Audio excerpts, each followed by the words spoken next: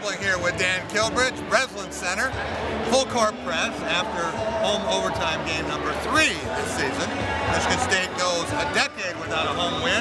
Now all they want to do is play overtime. Right, 3 out of the last 4 home games too, but shot their free throws well at the end, got it done, got some rebounds near the final seconds, and now Michigan State's walking on air, I guess, for the first time in a while here. Michigan State somehow 5-4. It looked pretty dim for most of the night. Michigan State down 24-12, and then came back and had a 15-2 run. Got the lead back briefly, and then Indiana in control for much of the second half. Could have been the darkest weekend in Michigan State basketball history in some people's minds. Certainly in terms of the regular season, to have your roster depleted and then have a loss at home to Michigan for the first time, I say, since 1994, if you count the vacated games. And then to come in here and almost lose to an Indiana team, but this team refused to say the season is over just yet. Yeah, and it felt kind of like that Michigan game for much of the second half. Indiana shot pretty well, shot on fire to start the game. They were 7 of 9 from three-point range in the first half, shot just under 50% of the game. Hull's made some shots from past the NBA range, I think. And Michigan State just had some open looks, couldn't get it to fall. They would get it to within 3 and couldn't quite get over the hump until the very end there when Draymond Green got the rebound off Kalin Lucas' miss.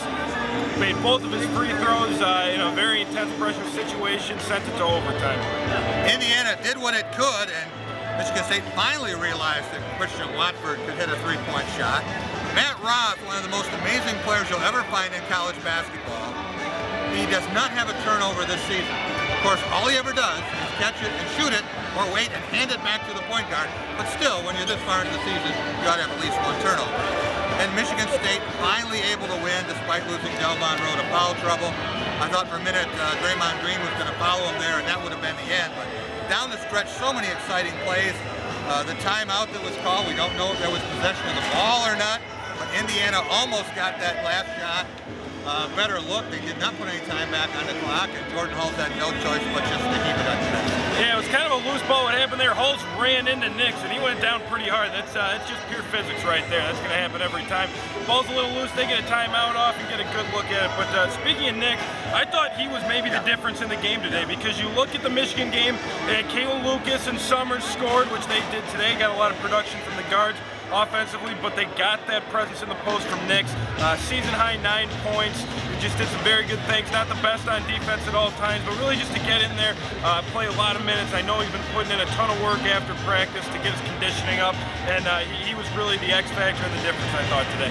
Derrick Nix does not have to be Jared Sullinger for this team to make a quantum leap, but he has to be a much better player. He has to be a presence.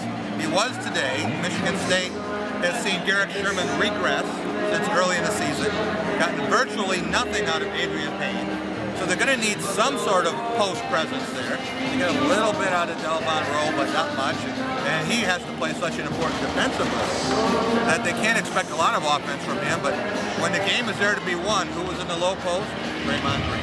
Absolutely. As we mentioned, grabbed the rebound, got his way to the free throw line, just like he did at the end of the Northwestern game, sort of putting the team on his back at this point. He missed some big shots, and then he came back and he was able to make those, and you know, it's just what a leader does, I guess, in the game's final minutes. Hit those 2 free throws at the end of regulation, or we wouldn't be standing here with any kind of smile on our face. But at this point, Michigan State now still some very severe challenges coming up, and they're going to have to finish 500 in the Big Ten, I think, at this point to have a shot, unless they plan to make a long run in the Big Ten tournament. Right, nothing looks easy anymore. There don't look to be any more automatic wins on the schedule unless MSU can figure it out in a hurry here to play a full game. Iowa coming up in a midweek game on the road, followed by a trip to the Kohl Center. We know what that's like. Jack Ebling here with Dan Kilbridge from Breslin Center. The final score in overtime, Michigan State 84, Wisconsin 83 for Spartan Tailgate at 24/7 Sports.